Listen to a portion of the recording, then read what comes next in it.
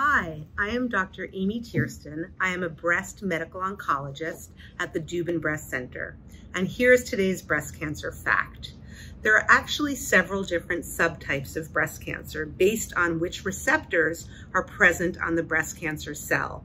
There are three possible receptors. One is the estrogen receptor, another is the progesterone receptor, and those are called hormone receptors.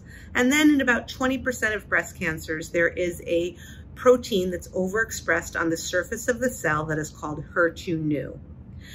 Breast cancer cells can have all three receptors, none of the receptors, or some combination of the receptors. And actually, which receptors are present on the patient's breast cancer cells is one of the most important prognostic factors and the way we pick the best treatment plan for the patient.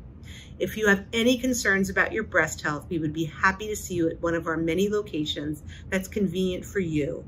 To make an appointment, call 844-MD Cancer.